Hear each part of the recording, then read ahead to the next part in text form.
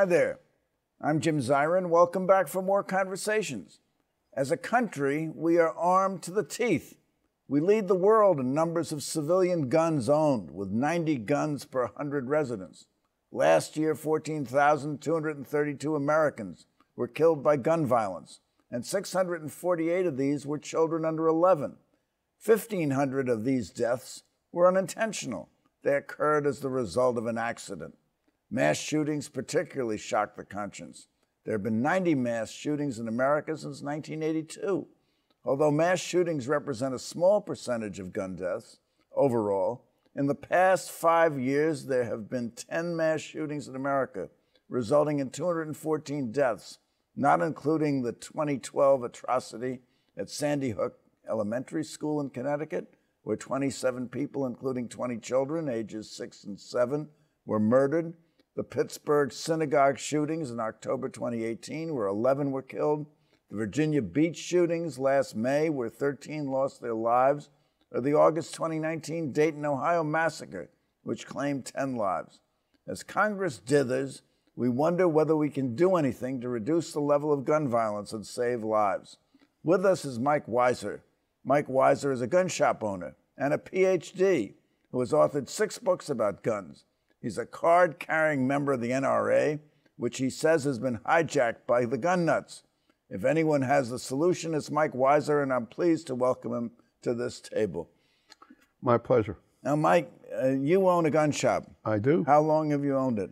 I've owned this shop since 2000. And it's in Springfield, Massachusetts? It's outside of Springfield. It's in a little town called Ware, which is W-A-R-E. And I noticed you're wearing an NRA badge. What is that all about? Well, I'm a certified law enforcement trainer. And that's a different certification from most of the trainers who do civilian safety training.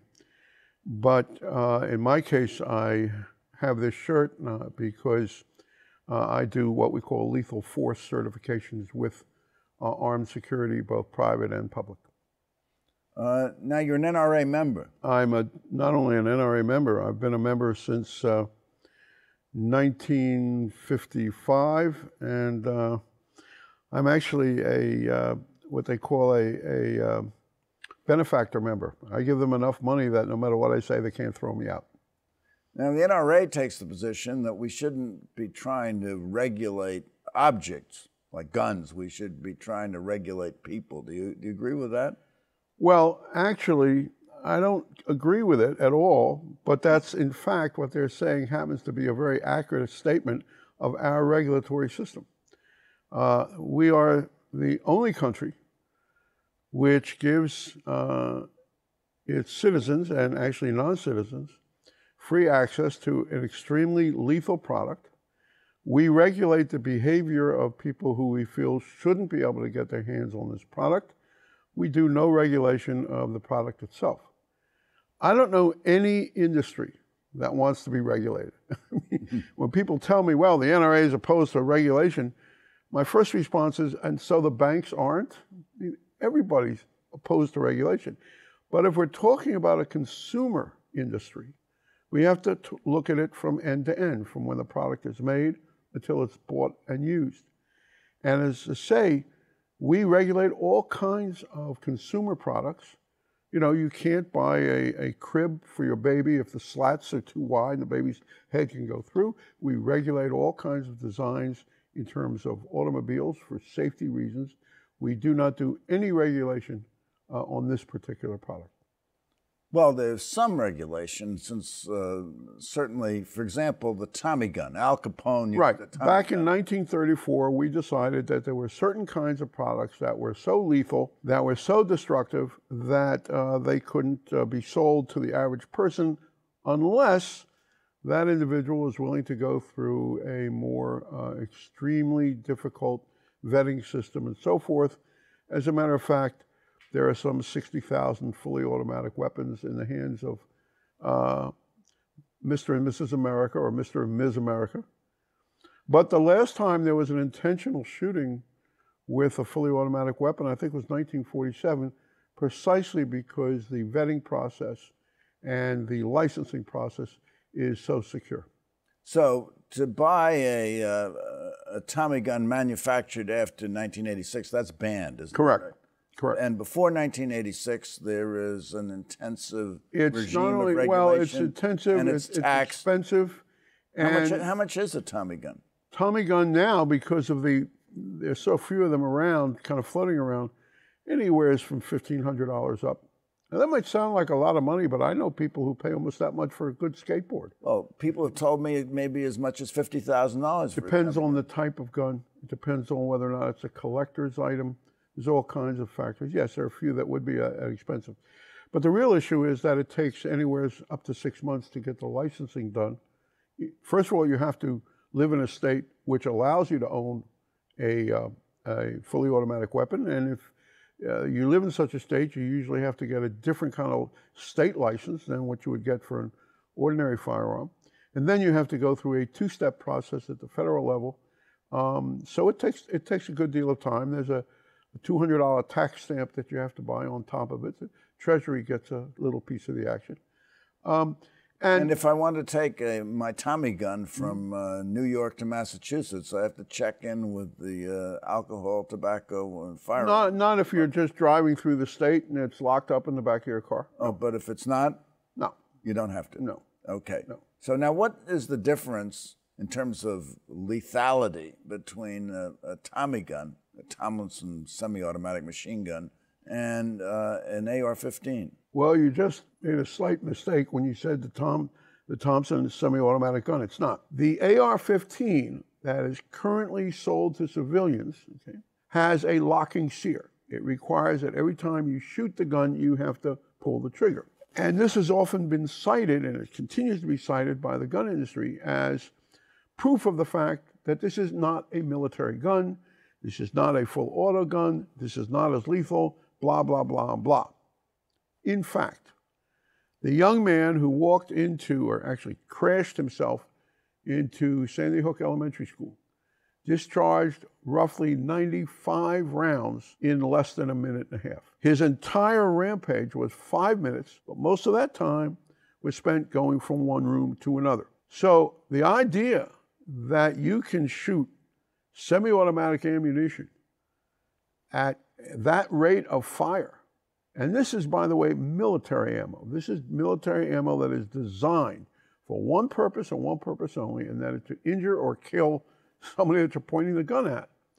The idea that you could discharge 90 rounds of this ammo in a minute or a minute and a half, and this isn't lethal? I mean, no, that doesn't work. So he used an AR-15. The shooter used an AR-15. Correct. And did that require multiple actions of the trigger, or was he able It required to multiple actions, but how quickly can you move your finger like this? Almost as fast as in an Exactly. automatic. And the way the gun is designed, since the magazines load from beneath rather than on top of the gun, the magazine can be very long, it can hold a lot of ammunition, and the way that, again, the way the gun is designed in terms of releasing an empty magazine and putting a new one in that's loaded, what he did, and which is not unusual, is he taped two magazines together facing in opposite directions, and he could very quickly release that entire thing, flip it around, and put the new magazine back in. So maybe it took him to reload another 30 rounds, because he was using 30-round mags. Maybe it took him a second and a half. So do you sell AR-15s in your gun shop? Yes. And if I went to your gun shop, I could buy one? Well, you, as a New York resident, no, actually, probably not, because New York's under the SAFE law. I think they've made the type of AR that you can buy, it's not really an assault rifle anymore in terms of how we usually define that. And by the way, it happens to be true in Massachusetts. I can sell you a used assault rifle that I have in the shop that I've had, but the Massachusetts passed a new assault rifle regulation, which basically stops the sale of new assault rifles like the AR-15. So, but you could go to New Jersey. I go to New Jersey. Sure. And I wouldn't require a background check? No. What happens? Well, again, I'm not sure. Let's see if there's a state that New York. No. See, the problem is that New York is surrounded by very regulated states. But normally what happens is that if you are buying any long gun, any rifle, that's defined as any weapon with a barrel of 16 inches or longer. So that's a hunting rifle. Well, that's any rifle. You can go to a contiguous state, go to a gun shop there, show your driver's license to show that you live in a state which has a border that, shows I know how to drive. Right, exactly. You pass the background check there, and then you bring the gun back, and when you bring the gun back, if your own state requires additional licensing, that's for you to do. But for example, the kid who brought an assault rifle, I'm not sure which model he used, into the Garlic Festival in California, he bought the gun legally across the border in Nevada. Passed the background check in Nevada and brought the gun back to California because it was a long gun, it was a rifle. So does a long gun, a rifle, can be used for hunting, but does an AR-15 have any purpose other than to kill people? Well, actually, in a funny way it does. And by a funny way... What's the funny way? The funny way is that, believe it or not, what the AR allows you to do is replicate in real time and with a real gun what kids used to do at the shooting range, or what kids can do on video. The real reason that that gun is popular is because you see a kid in front of a video machine, or an adult.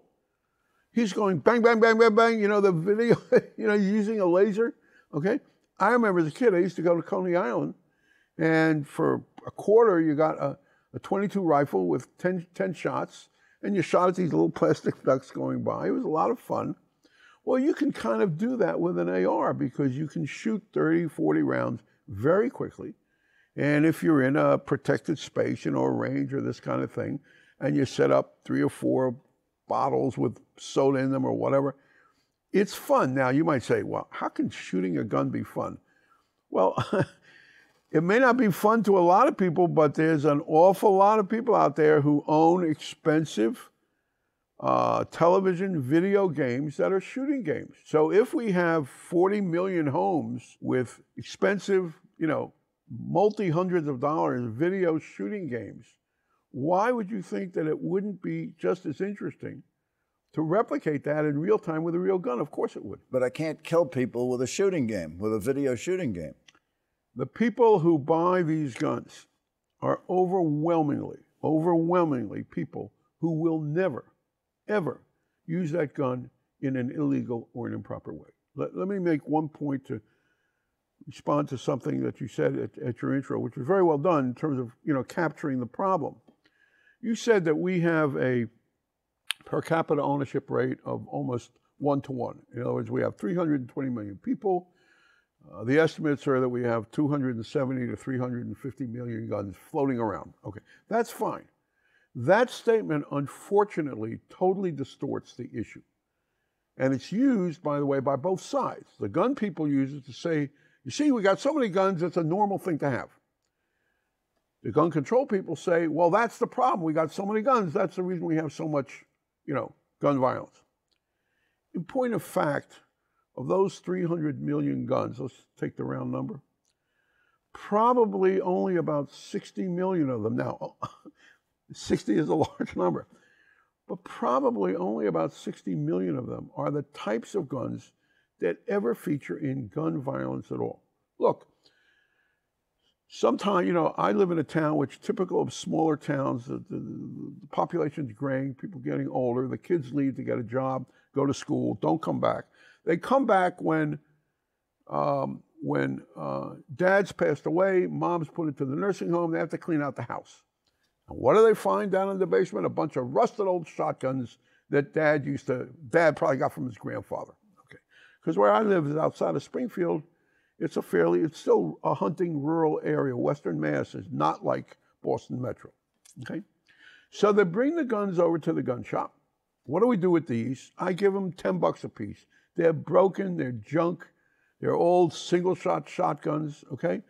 I put them out on the rack and I charge $20 a piece for them. Every one of those guns will sell to some guy who says, that's the gun I need because it has a part in it that I need to fix my old gun, blah, blah, blah, blah, blah.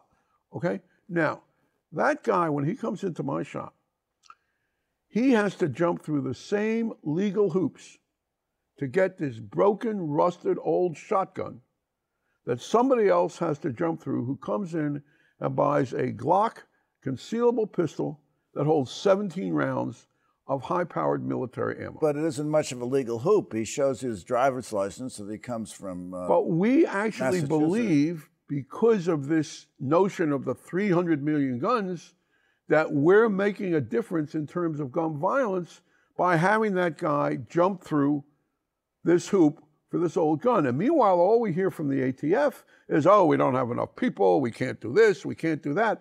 Well, if they weren't spending their time regulating 200 and 240 million guns that never figure in gun violence at all, maybe they'd have some time to do what they're supposed to do. Well, but let's just go back to the AR-15. Okay. Remember in the debate stage, Beto O'Rourke had something to say about the AR-15. He sure did. And let's Great. Go to the videotape and we'll hear what he had to say. El Paso is your hometown. Some on this stage have suggested a voluntary buyback for guns in this country. You've gone further. You said, quote, Americans who own AR-15s and AK-47s will have to sell them to the government, all of them. You know the critics call this confiscation. Are you proposing taking away their guns, and how would this work? I am, if it's a weapon that was designed to kill people on a battlefield. If the high-impact, high-velocity round, when it hits your body, shreds everything inside of your body because it was designed to do that so that you would bleed to death on a battlefield and not be able to get up and kill one of our soldiers. When we see that being used against children, and in Odessa, I met the mother of a 15-year-old girl who was shot by an AR-15, and that mother watched her bleed to death over the course of an hour because so many other people were shot by that AR-15 in Odessa and Midland. There weren't enough ambulances to get to them in time. Hell yes, we're going to take your AR-15, your AK-47. We're not going to allow it to be used against our fellow Americans anymore. Congressman, thank you. And I want to say this. I'm listening to the people of this country. The day after I proposed doing that, I went to a gun show in Conway, Arkansas, to meet with those who are selling AR-15s and AK-47s and those who are buying those weapons. And you might be surprised, there was some common ground there. Folks who said, I would willingly give that up, cut it to pieces. I don't need this weapon to hunt, to defend myself. It is a weapon of war. So let's do the right thing, but let's bring everyone in America into the conversation, Republicans, Democrats, gun owners, and non-gun owners alike. So is the AR-15 and the AK-47, are those weapons of war? Oh, absolutely. And did they have a purpose other than to kill people? Nope. Except to fool around on the range. Except to fool around on the range. Right. So is he right? Should the government confiscate these weapons? Well, if the government decides to buy them back, okay, then technically it's not confiscation. I mean, it is in the sense you're saying you can't own it anymore. But confiscation usually means that whether you want it to give it back or not, you lose it. That's like condemning your house for a railroad. Right, but that's a violation of, it's a violation of. Well, not if they pay you. Right. No, exactly. The point is they would have to pay you. But the point is this: if anything, when he made that statement, this was right when a whole spate of these real kind of rampage shootings were going on. You mentioned mass shootings. Mass shootings usually defined as 3 or 4 people killed in the same place at the same time in a public place. But we're talking here in this book by Louis Clarivas, we're talking about rampage shootings, multiple, 10, 12, 20, 30 people. And when Beto made that statement, this was right in the midst of a whole bunch of these shootings, okay? The problem with it is that in the overall scheme of things, these types of events, even recently when there were so many of them, these types of events are not really what creates the 14,000, well, it's actually 35 because there are also 21,000 suicides. It's not what creates the 14,000, intentional fatal injuries, one person against another. Okay, that's created by the day-to-day stuff that's going on in every high crime, every high violence community in this country. And if anything, Cory Booker's idea of national gun registration was much more radical than what Beto said, because if we had national gun registration, then we wouldn't only be looking at who owns the ARs, we would be looking at who owns all of the guns that really cause gun violence. So right now, the legislation or the regulation we have in place is the Brady Bill, isn't that right? Correct. And that provides for a 3-day waiting period. Only if you don't pass the check immediately. If you don't pass the check immediately. If there is something in the database which makes them think they need to look further, okay, then they hold for 3 days. And after 3 days, if they don't come up with an objection, right, you get the gun. Well, here's the problem. The problem is that in most cases, in order to follow up on what they see as a problem in the initial check, they have to go to the state where they think the problem is, and in many cases, those state databases are not that well developed.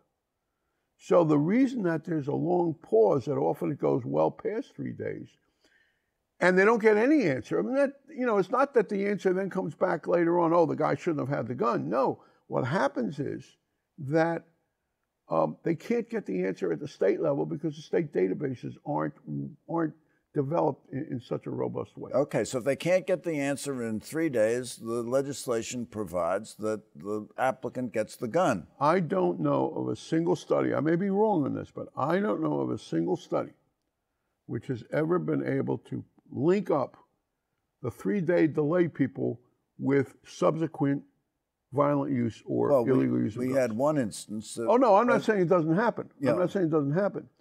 But the idea that there's, millions of people running around who shouldn't have guns because, they don't get that final answer in 3 days. I, by the way, have always thought that 3 days was silly, that this was nothing. This was simply thought up off the top of everybody's heads. Okay, 3 days. Knowing, as I do, what the database situation is like, even in a state like Massachusetts, which is more progressive and more developed than most in terms of online data, you can't call a lot of these states up and say, we need an answer in 3 days. You're not going to get an answer. Okay, so there's now legislation passed by the House of Representatives that will expand the 3 days to 10 days. I think that's absolutely proper. You think that's proper? Oh, absolutely. But the Senate hasn't acted on it. Why should they act on it? Now, well, they're not Democrats. Well, that really shouldn't be the answer. The overwhelming majority of the American people favor gun regulation, favor background checks, and favor banning AK-37s and AR-15s. Jim, so why hasn't the Congress responded? I'll tell you why. Because I hate to break it to you, but all of these surveys have been done by Gallup, by Pew, by my friends in the public health school, the Bloomberg School at Hopkins, which ask gun owners whether they are in favor of what they love to call reasonable gun restraints, such as background checks, stuff like that. They'll always get an overwhelming positive response. There's only one problem with that. There has yet to be a single survey which asks gun owners to define what they consider to be a reasonable restriction. If you ask the average gun owner what he thinks would be the best way to get rid of gun violence, reduce gun violence, you know what he'll tell you? He'll tell you, abolish gun-free zones. Have you ever seen that question on any of these surveys? No. What's a gun-free zone? Means that you can't go someplace with your gun. Okay?